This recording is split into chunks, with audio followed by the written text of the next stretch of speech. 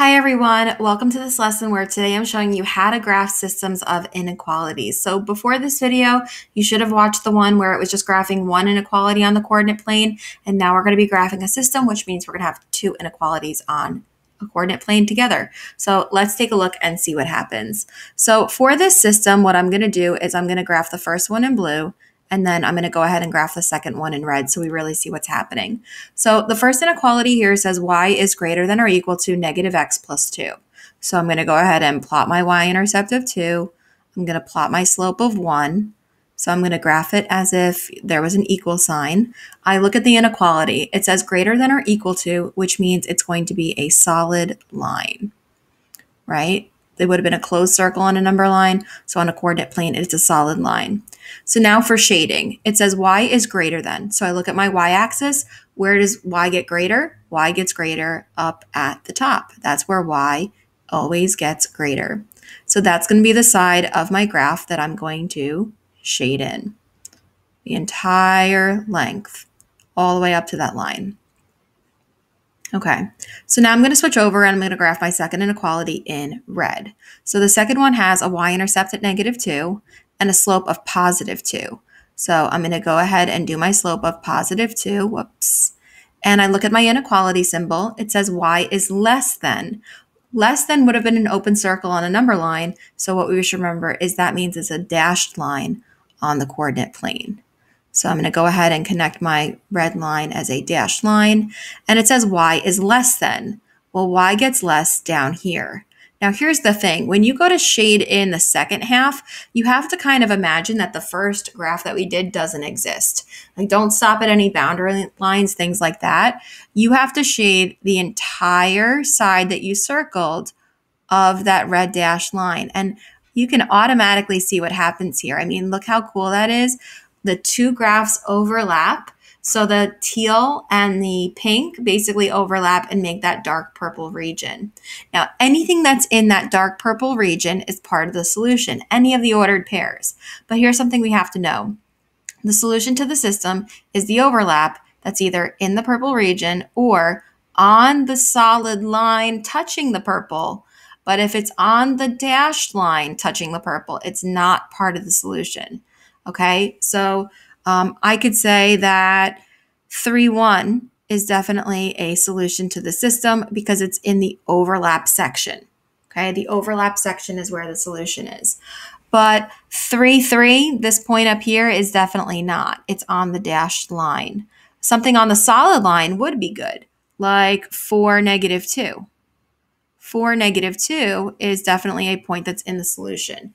As long as it's in the overlap region or it's on the solid line that's touching the overlap region. So a point like 0, 2 up here, that's not part of the solution because it's not in the purple area. Next one, x is greater than negative 1. So that means on the x-axis at negative 1, it's a vertical line. It says greater, so that means it's going to be dashed. And then remember, if it's just x, that means we focus on the x-axis. So where does x get greater? X gets greater to the right. This is where x values get greater. So that's going to be the side of my graph that I'm going to shade in. The entire side where all the x values are greater than that dashed line. Okay, I'm going to switch my color over to red now and graph y is less than or equal to negative 3. So that means on the y-axis at negative 3, it would be a horizontal line. If it's less than or equal to, we know that that means it's a solid. And remember, when you do the second inequality, you have to pretend like the first one just doesn't even exist. Just don't even pay any attention to it. It says y is less than. So I have to focus on my y-axis. This is where y gets less than. So that is going to be the side of the graph that I'm going to shade in the whole way. And you can instantly see where the overlap section is. So again, any point that is in the purple section, this overlap section, so let's say 4, negative 4, this point here is definitely in the solution. Anything on the line, like 4, negative 3, is definitely in the solution. But if it's on the dashed part, it is definitely not in the solution set. Okay, next to y is less than or equal to negative x minus 1, y-intercept of negative 1, slope of negative 1. I see it says less than or equal to, so I know that means I need to do a solid line. Remember, the moment you see equal to, it's going to be a solid. It says y is less than. Well, y gets less down here, so that's going to be the side of the graph that I'm going to shade.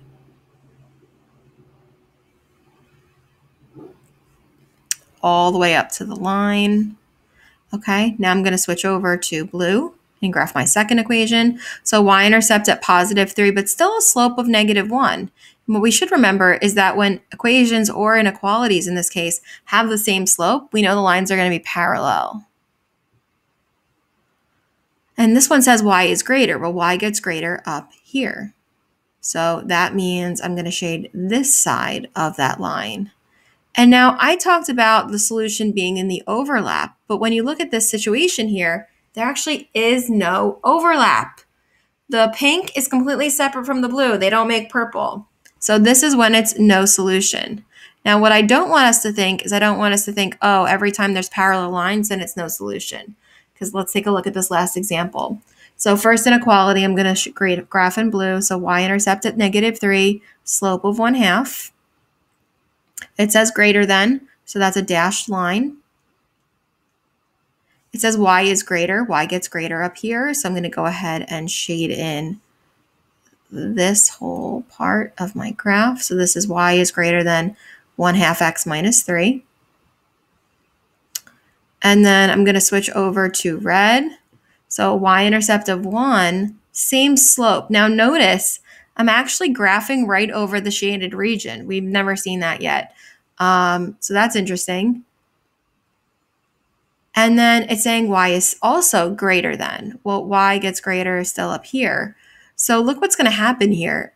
When I go to shade in everything that's greater than the red line, it's actually just all completely overlap. Look at that.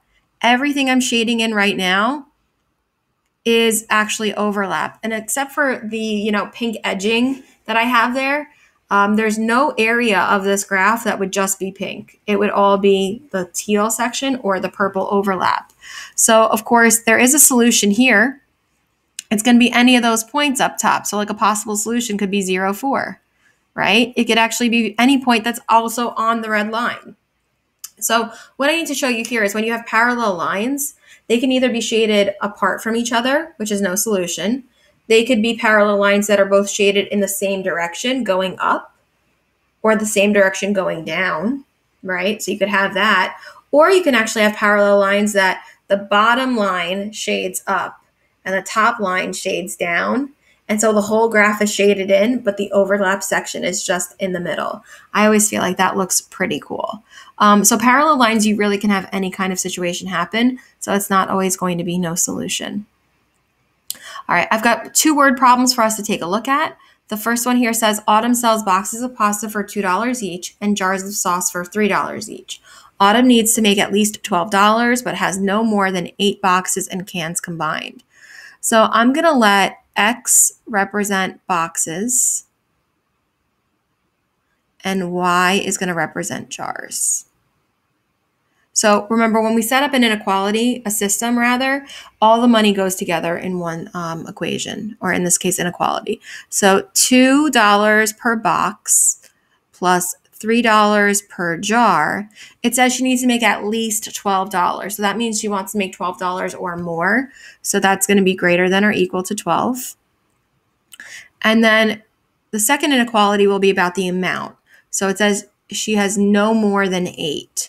So no more than 8 would mean the amount of boxes plus the amount of jars is less than or equal to 8. That's what no more than means. So now we're going to go ahead and we're going to graph this system. So 2x plus 3y equals 12. So if I look at this first inequality here, and I want to plot it, let's say I don't want to rearrange it. Let's say I just find my intercepts. So my x-intercept would be 6, 0. My y-intercept would be 0, 4. So 6, 0, 1, 2, 3, 4, 5, 6, 0, 4. If you were to rearrange the equation, that's another thing you can do. And it does say greater than or equal to, so I'm going to shade this in. And this is, of course, X stands for number of boxes. If I want to highlight my line, label my line, the y-axis is number of jars. And it does say that it's going to be greater than it, so I need to shade in. So any of these ordered pairs right now represent, how many boxes of pasta and how many jars of sauce she would need to sell in order to make at least $12. But we do have this second inequality, this restriction. So now if I go to graph the second inequality and I want to, again, find my intercepts, the intercepts are going to be 8, 0, and 0, 8. Of course, I can rearrange this inequality, get y by itself, and do that. This is just another good method. So 8, 0, and 0, 8. It's also a solid line. And look, it says less than or equal to. So I need to make sure from that line now, I shade in everything less than it. Oh, and I got my colors mixed up here. I just noticed. I'm going to switch over to yellow. I don't know. Just so we see the pink and the yellow overlap. And make orange. So that overlap section now is where the solution is. So any ordered pair in this overlap could be part of the solution. So let's say I found this ordered pair here of 2, 4. Let me switch over to my pencil. This point here at 2, 4. That could be a possible solution. 2, 4. So that means 2 boxes and 4 jars. So let's say has no more than 8 boxes and cans combined. That should say jars, my apologies. So that works. So this is only 6 items. 2 boxes of pasta, so 2 times 2 is 4. 4 jars, 4 times 3 is 12. So 4 plus 12 is 16. So she's making $16. And so that would be a solution. And any ordered pair in that orange or reddish section would give you a solution that is good. Okay, other problem here. Nathan makes $10 an hour delivering pizzas and $5 an hour babysitting his sister. He wants to make at least $40, and his mom said he has to work for less than 6 hours a week. So we're going to call X the pizza hours, and we're going to call Y babysitting hours. So remember, all the money goes into one inequality together. So $10 an hour delivering pizzas plus $5 an hour babysitting. It says he wants to make at least $40. So that amount has to be greater than or equal to 40.